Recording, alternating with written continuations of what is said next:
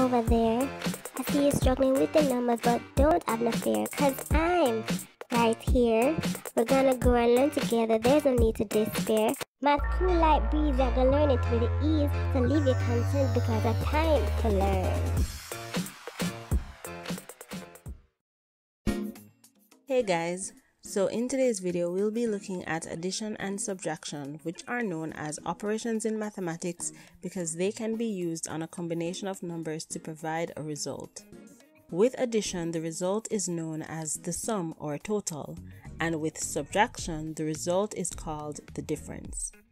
Today, we will be learning the basics of these two operations by working with numbers up to 10. So, let's start off by checking off all the skills we need to learn this topic. First, let's count from 1 to 10.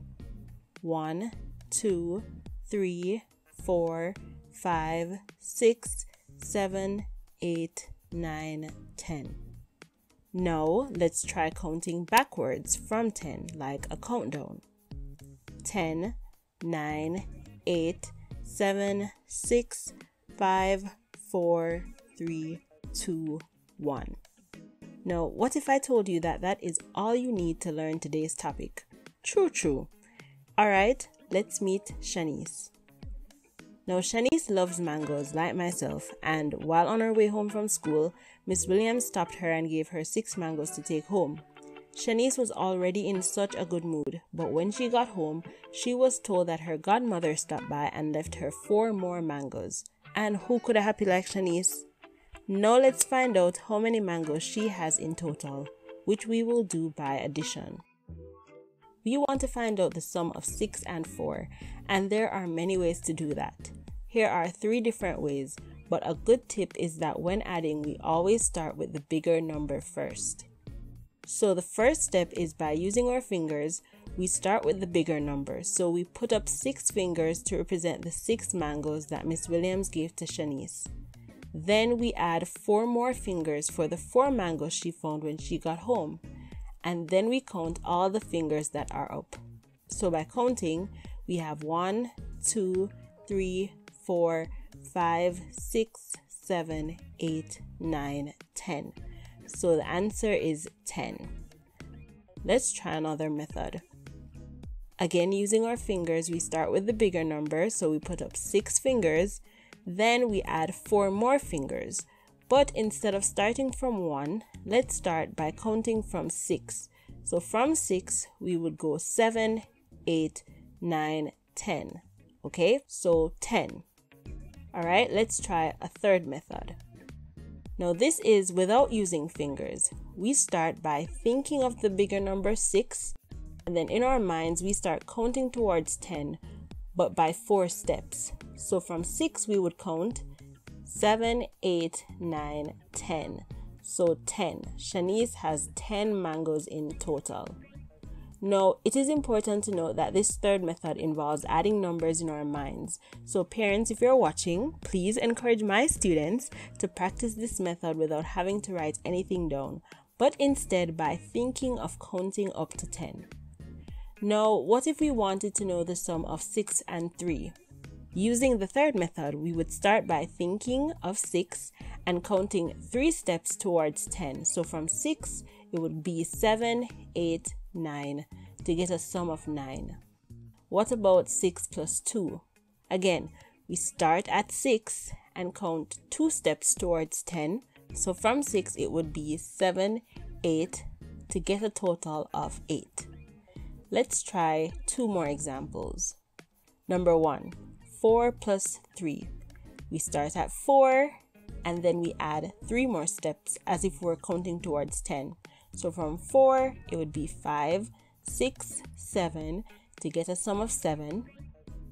Number 2, 2 plus 7. We start with the bigger number. So we start at 7 and count towards 10 by 2 steps. So from 7, it would be 8, 9 to get a total of 9. Now back to Shanice and her mangoes. I didn't mention this before, but Shanice has a little brother, Davion, and her mother says, why don't you give Davion 3 of your mangoes? Now I know Shanice probably wasn't too happy with that, but brothers and sisters have to share, right? So now how many mangoes will Shanice have after she gives Davion 3 of them? In order to find this result, we use subtraction.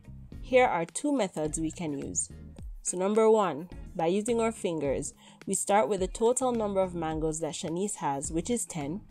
Then we remove 3 fingers for the number of mangoes that she has to give to Davion. And then we count all the fingers that are left. So by counting, it would be 1, 2, 3, 4, 5, 6, 7. So we get a result of 7.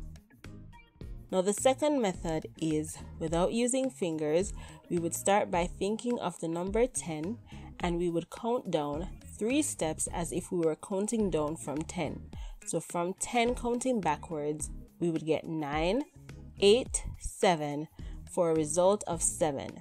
So the difference between 10 and 3 is 7.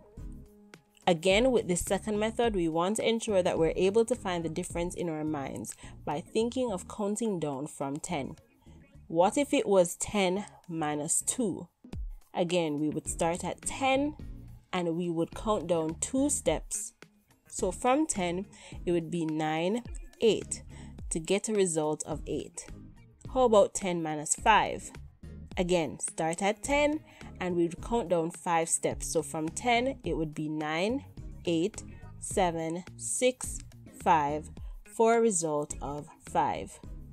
Let's try 2 more examples. Number 1, 8 minus 2.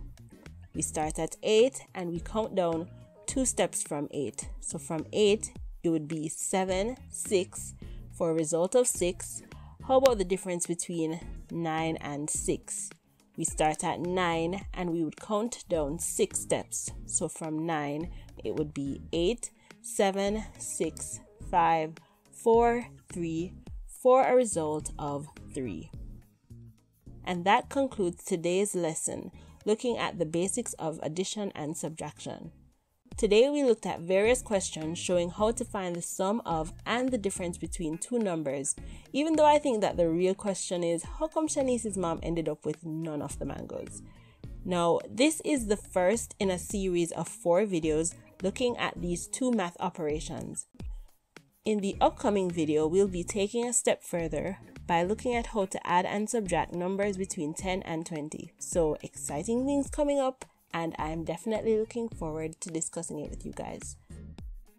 As usual, make sure to click the like button if you like this video. Comment below if you guys love mangoes and which type of mango is your favorite. Mine would be bitter skin. You probably know that type of mango if you grew up in the country.